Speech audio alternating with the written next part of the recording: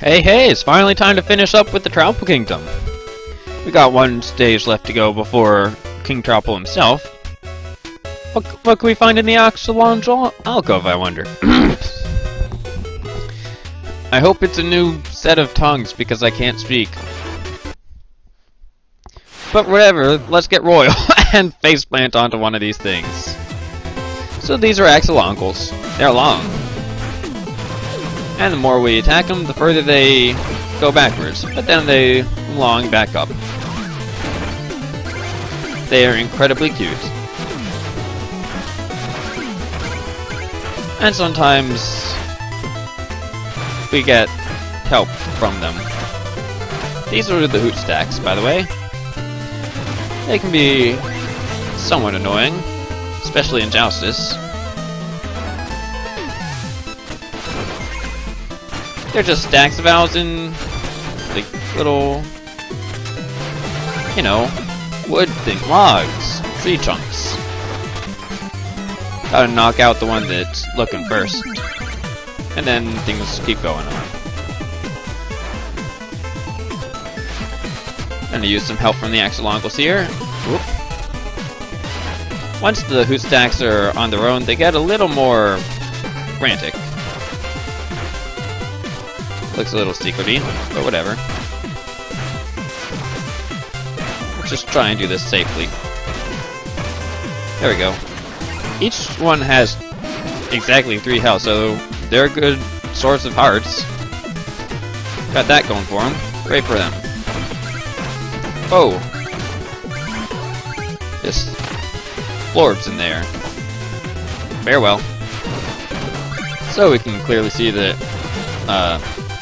spin stomping on an Axolongl won't do a thing to it. Ought to be an actual bop. I'm gonna just get this Axolongl to withdraw itself, and you go into the drink.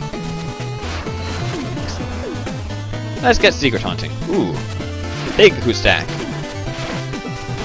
Time to send them all into the drink. Yeah! And now we'll just move this Axolongl along. I don't wish to hurt him, but gotta get by him some sooner or later. And this is as far as it goes. So let's just wait and hang out on our Axolongl treadmill here. There we go. We can pass.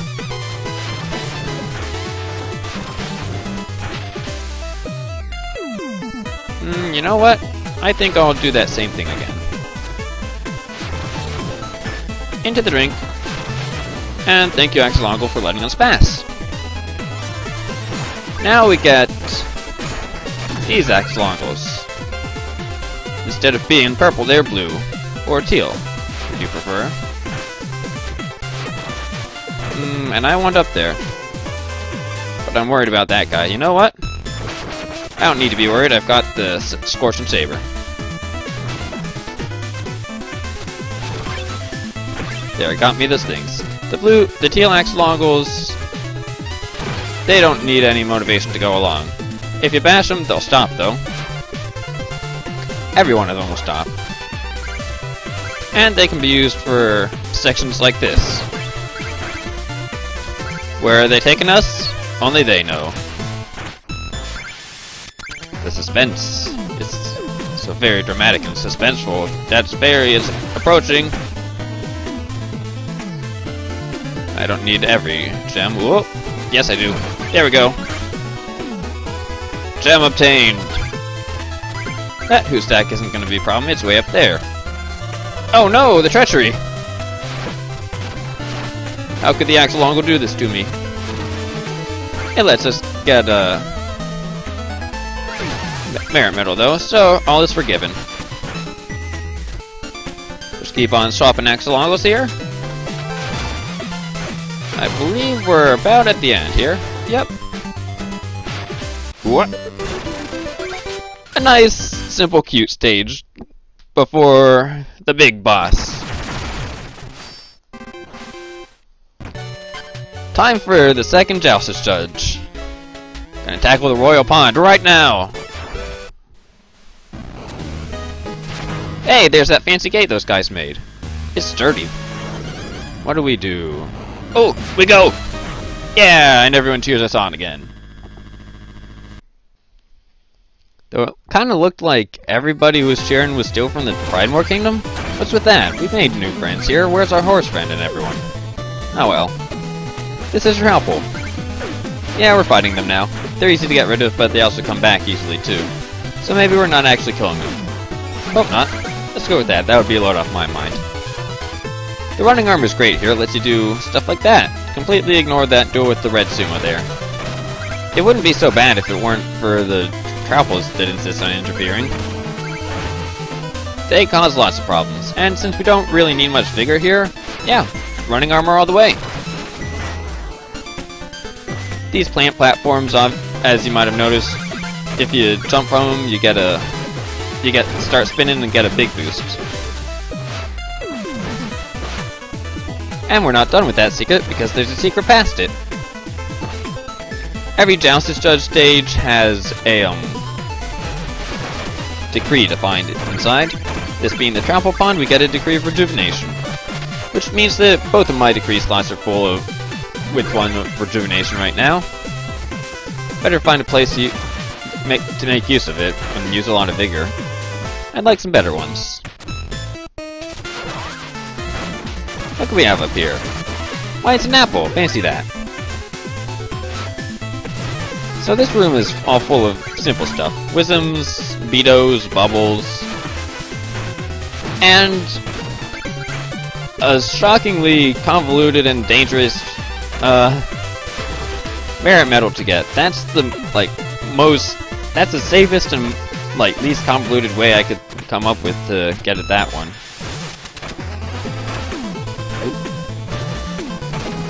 Just seems a little bit out of place for the room it's in. Maybe not for the level though. Let's move on to a room where it would feel more at home. Shoving that boat from the outside makes a spin, but from the inside you stay put. Either way, you're moving it down the river. And since I'm not too worried about falling into the drink, let's switch to some heirlooms. Or some projectiles for our heirlooms. Jump on top of that, ferry to get some more height and hit the wall. And while that looks like a dangerous gap, it's well within Knight's limits, even without the running mail. Go away, you two. Thank you. I don't like you. Goodbye. And watch out for that wisdom trying to get a nasty pot shot.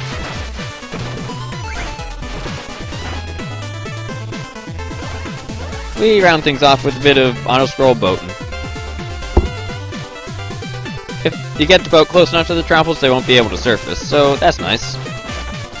I like to try and keep it kinda near the edges of the screen so that I only have Troupples coming at me from one direction at a time.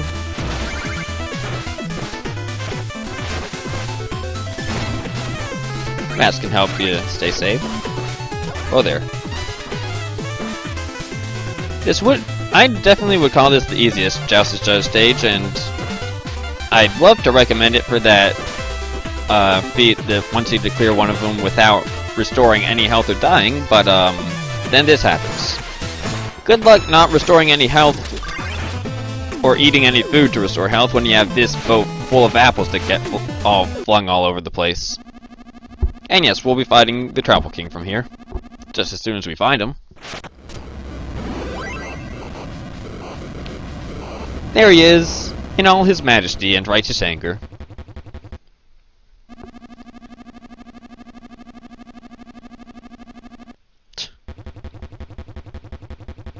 Clearly not. Oh, we're not unprepared, we're just idiots. And dense as a brick. You might want to start with the Bubble Frog to keep yourself afloat, but the Scepter of Swiftness works pretty well for that too. There's a few more offensive heirlooms that work better. I can't ever really time this right, but yeah, he does 3 bash, across the stage things, and then he'll spit. The turncoat is excellent for, he's just giving us damage to eat up and spit back out. Look at that. And watch for breaching Trouples. He'll shove the boat when he does this. That was bad. But we're still good. And now, yeah, he's doing, he's getting protected a lot here.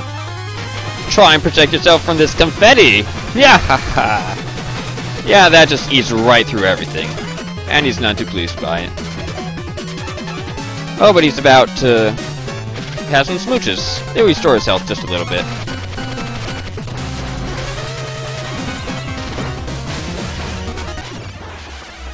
Yeah, that's one great thing about the turncoat against him.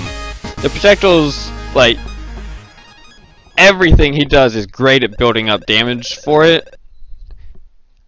Like, and the projectiles all hit him, and they keep hitting him. He's just too big of a target. Pretty much every offensive relic you have here works amazingly. Thank you, Troupple Acolyte.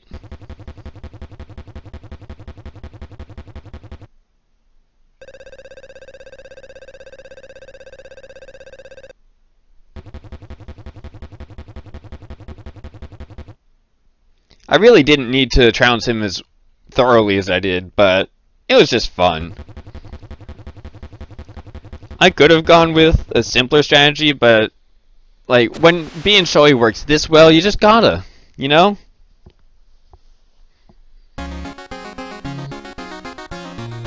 Anyway, we're moving on.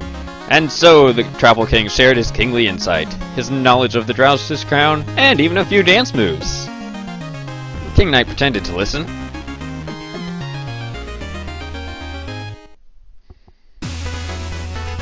And after our ride on the Troupple King, we're heading on up and bring the Troupple Acolyte along with us in the Troupple King's place.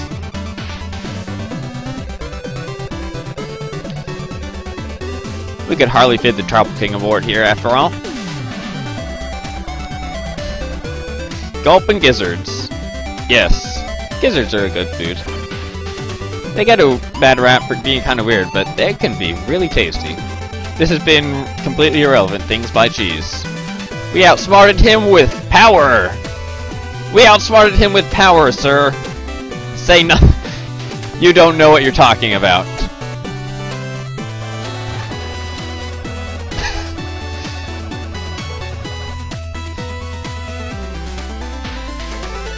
And our third jousted judge is King Birder, a new character to King Knight's campaign.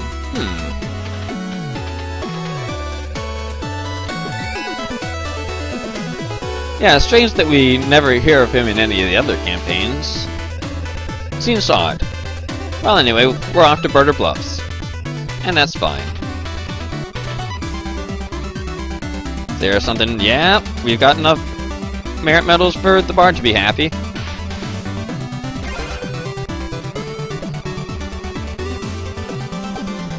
Ah, this is about the Troupple Pond.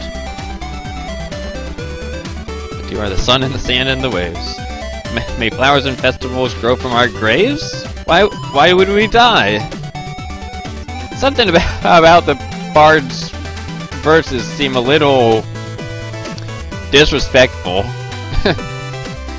Since there's only one more heirloom I'm really concerned about buying, let's just stuff our face with some cream pies. Aww.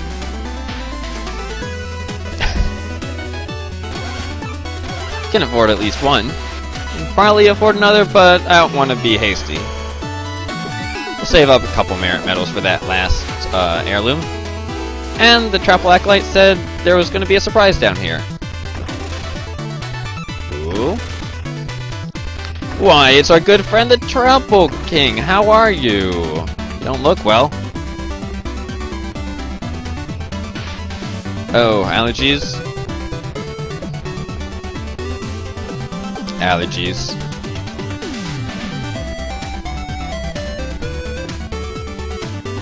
I know! Whoop.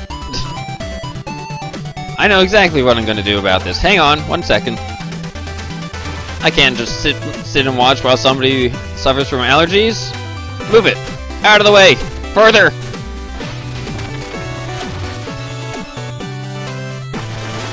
Yeah, gross. But it's rainbows. Look at that face of pure relief.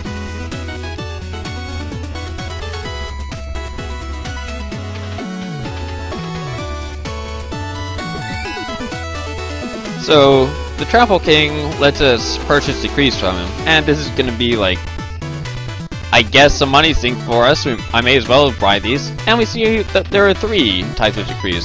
There's a decree of soaring to, like, just have a bird to carry us for a while. That's nice. I'll wait on that, though. I've got 2 decrees of rejuvenation for now, and I'll just use one of them. Now, I'd love to move on to the next kingdom, so that's what I'll do right now.